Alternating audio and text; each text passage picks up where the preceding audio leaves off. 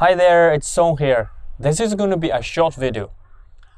Two of my viewers have contacted me in private and told me they were fighting COVID-19 symptoms.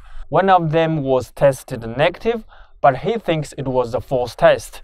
The other hasn't gotten tested yet, but he's having all kinds of the COVID-19 symptoms.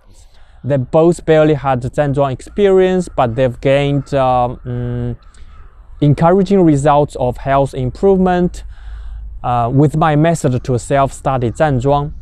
They are doing very well.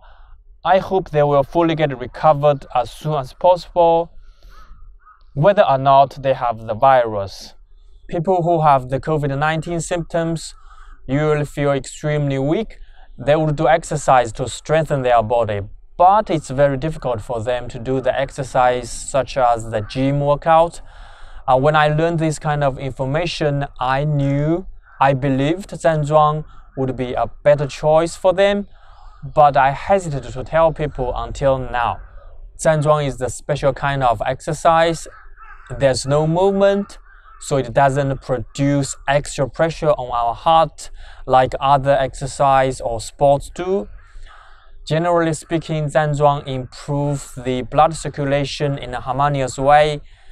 The improved blood circulation would strengthen our physical function, enhance the immune system, etc., etc. And there's a lot to talk. We're going to have a series of discussion about the health effect of Zhanzhuang in the future. It's definitely the best choice for the weak and the elderly people.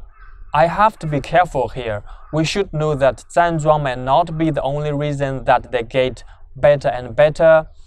Let me put it in this way. If I got the virus, I would quarantine myself, rest well, eat well, then I would try to Zhanzhuang as long as I can.